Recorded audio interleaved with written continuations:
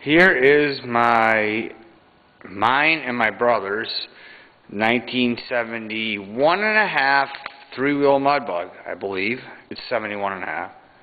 We just brought it over here tonight on February 1st, 2012. We haven't ridden this thing in 34 years. It's a three-wheel mudbug.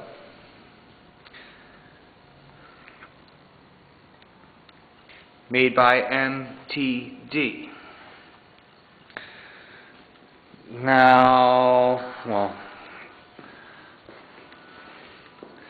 that's my 73 Blazer that I've restored. And my family has restored extensive cars. But we had this thing sitting in our shed, and I just figured that maybe I'd like to restore this freaking thing. The body's in great shape. And there it is, three-wheel mudbug.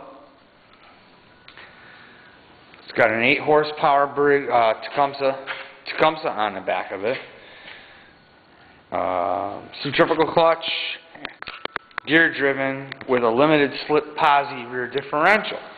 This is one of the first types of three-wheelers that were ever around before Honda made their tip-over three-wheelers like this one.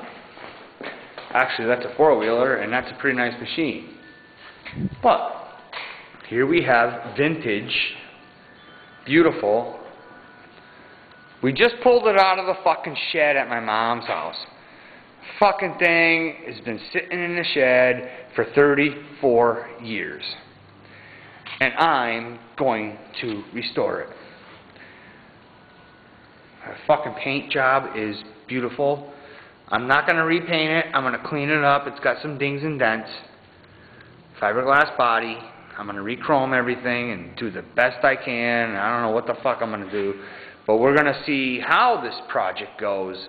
And this thing is going to end up being one of the mintest little rides, besides the 73 Blazer with 450 horsepower, that I'm ever going to restore. Whether I do a vet again or anything before I die, this is going to get done.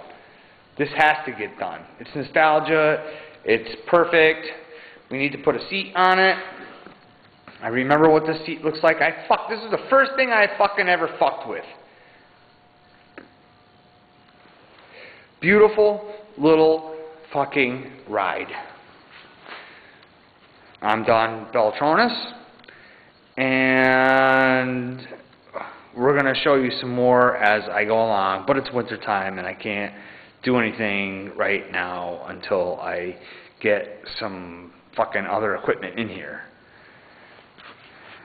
Thank you.